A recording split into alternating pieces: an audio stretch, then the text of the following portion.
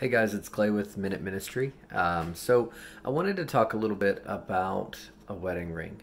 My wife has a wedding ring, and the band, the engagement ring, it's soldered together. It's got to end. And the thing about it is, if it sits and she just wears it extended periods of time, then it gets dirty. And every 6 months she's supposed to get it cleaned. Sometimes that happens, sometimes it doesn't happen. Sometimes it goes a year or so without getting cleaned. And whenever I was thinking about this is a very special ring. She would always tell you that this is a very special thing, because it represents a few moments in our life that were really important. The fact that it's with her every day gets it dirty. And whenever something like that, something very special gets dirty, it almost looks, and I mean, it's with us all the time, it looks common. And the thing about that that's just so odd is that it's not common at all. And sometimes our relationship with God, it starts out as something really special, and we carry it with us all the time. And then over time, it gets a little duller than what it looked like. Those rings don't sparkle the way that they used to, and it's not because it's any less special, or it's missing something, or that maybe we shouldn't be carrying it with us. It's the fact that it needs to be shined up. It needs to be cleaned.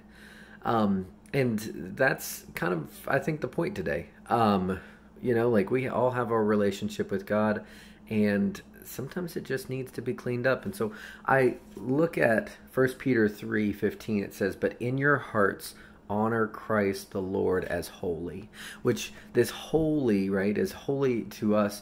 We treat this relationship and this thing as important, and we make sure that we are cleaning this up. But it continues on. It says, "Always being prepared to make a defense to anyone who asks you for a reason for the hope that is in you, yet do it with gentleness and respect." If we are always have this defense, it means that we're always thinking about, why is it that we have this awesome relationship with God? Why, if my wife was ever asked, why she has that ring on, like, it's not just a question of, like, hey, you married, but it's a question of why me.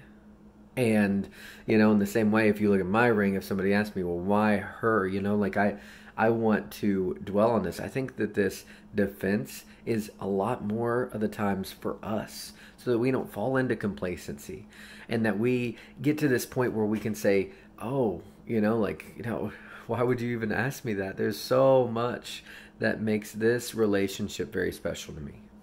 And so I want to challenge you, like, what's your defense? Does your ring need shined up? Because it's not as sparkly as what it was.